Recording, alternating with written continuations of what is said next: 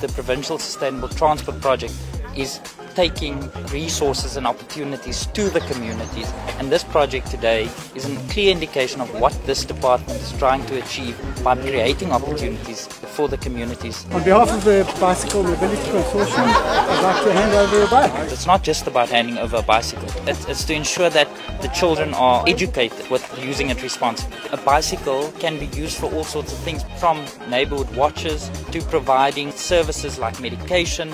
We have been assisting the Department of Transport and Public Works in responding to COVID-19 in those communities that were worst affected by it. My desire is a path that ensure that we make the most of reaching these children. These children are my own children, so I don't treat them as strangers. I treat them as my own.